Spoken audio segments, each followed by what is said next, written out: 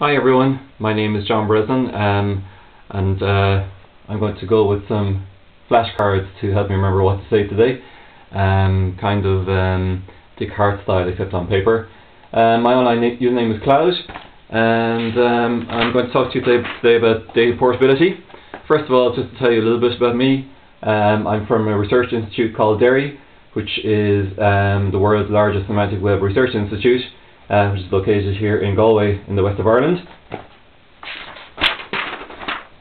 And what is a semantic web? Well, basically it's a web where more meaning is added, so we have relationships like this, so some kind of things, and there's connections between them, a relationship, so as shown.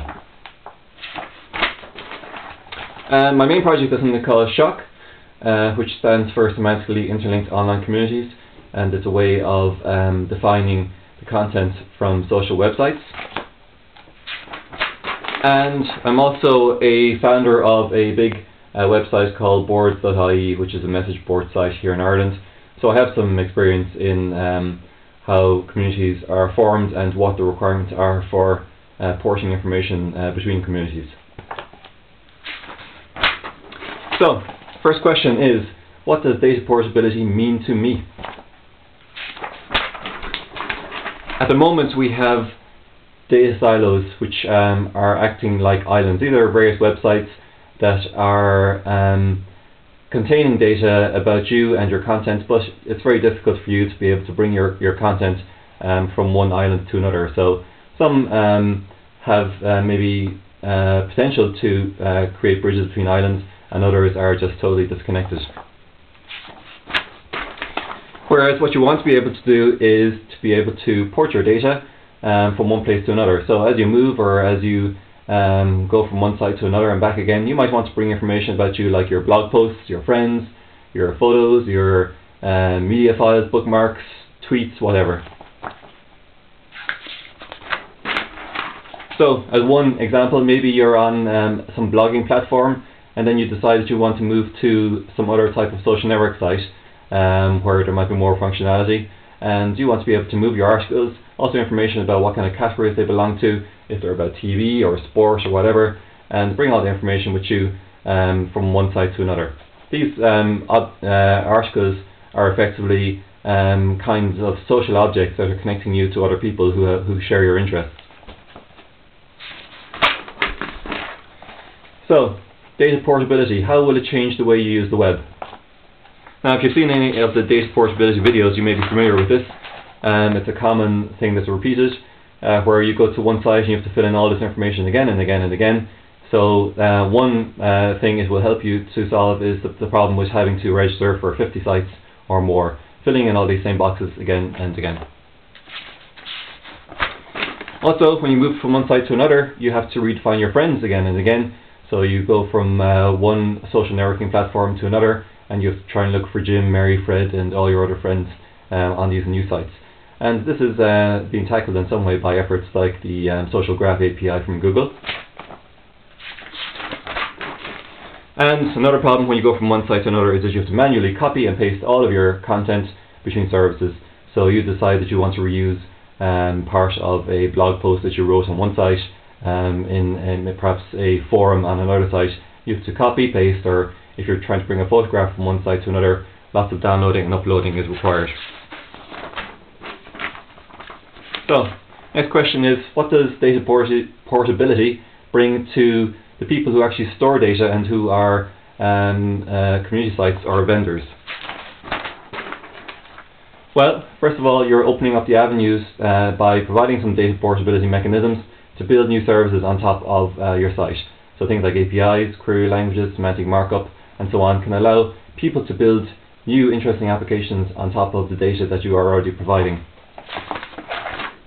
So that of course makes your users happier, and also they have access to the data if they need it. We're not saying necessarily that they may want to suddenly jump ship straight away, but certainly users will feel happier if they know that they have access to the data whenever they need it, if they want to bring some part or all of their data with them. And of course you get more interesting applications built on top of your site by providing some APIs or query language mechanisms, So we have loads of examples of these already from sites like Facebook, Twitter, and some of the Google APIs. And of course, you're facilitating an influx of new users to your site by providing data portability mechanisms. Okay, so the value of data portability for end users. Well, are you happy yet? If not, why not? Well, first of all, I already mentioned these. We have the three things: less filling out and repeating of your user profile, less redefining of your contacts, and less pain having to transfer your content items. Really, you want these kind of services to be transparent. You don't want to have to spend a lot of effort redefining and repeating all this information again and again. So, where will data portability go in the next few years? Well, ideally, I think it should try and implement some of the things that are being looked for already. Mark Cantor and others created this thing called the Bill of Rights for users of the social web, and if we can stick to some of those ideals and try and show how we can implement those, I think that would be certainly a good start. And these involve promoting things like ownership of your data, controlling how information is shared, and then having freedom for access to your data. Now, there's no need for efforts like data portability to create new technologies, because there's so much stuff out there already. We really just have to stand on the shoulders of giants, as they say, and show how the various parts that we have already can work together.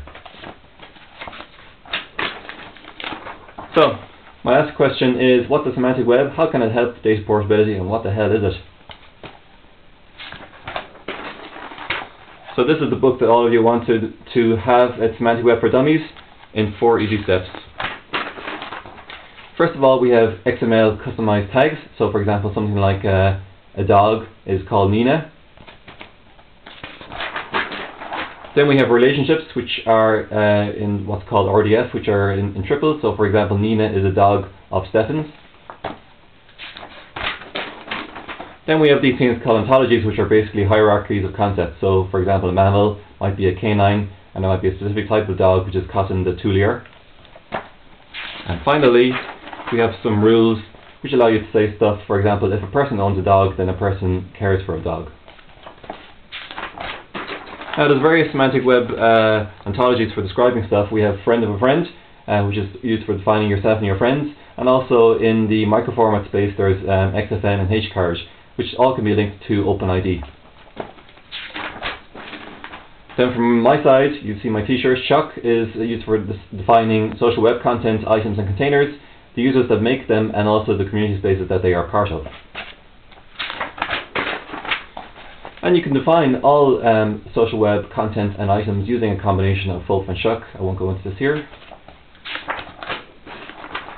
But what this has allowed us to do is to, first of all, define the social objects that connect people and communities.